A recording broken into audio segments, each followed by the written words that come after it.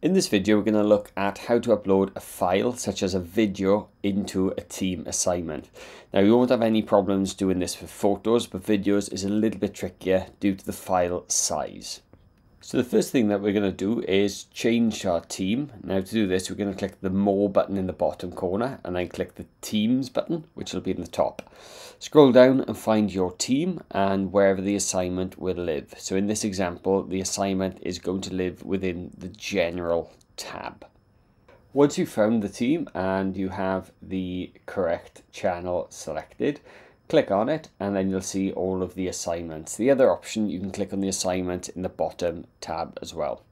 So what we've just done is we've gone into the assignment and we're now going to click the Attach button, which is just directly underneath the My Work section. Once you've done that, we're then going to go to Upload from this device and then we are going to click on Photo Library. So this is now going to take us into our photo gallery, and what I'm going to do is I'm going to click on the item that I would like to upload. So there's one video here. Now it's important to look at the bottom where it says actual size 235 megabytes. Now with Teams there is a limit of 500 megabytes per file to upload. So if your recording is over 500 meg, then you'll need to watch the other video that I'm going to upload directly after this, which will show you how to embed it inside a PowerPoint file, because when you do that, it'll automatically compress for you.